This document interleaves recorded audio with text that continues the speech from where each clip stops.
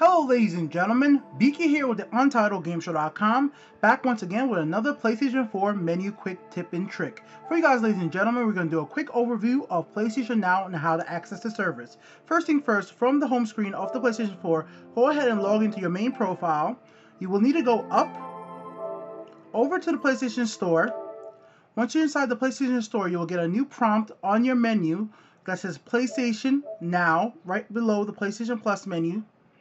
Right here, you'll see all the information about PlayStation Now, new to PlayStation Now, all the games on PlayStation Now, my PlayStation Now games, and connection tests. The first thing you need to do is go ahead and start the connection test.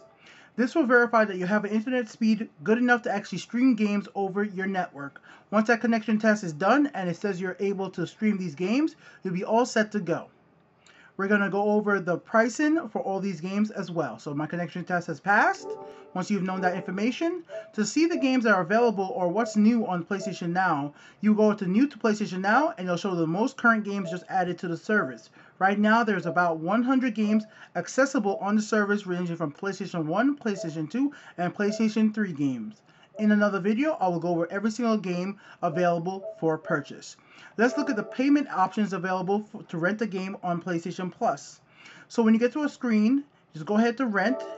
You'll be prompted for 3 different options. One is for 4 hours for $2.99, 7 days for $5.99, 30 days for $70.99, and 90 days for $14.99.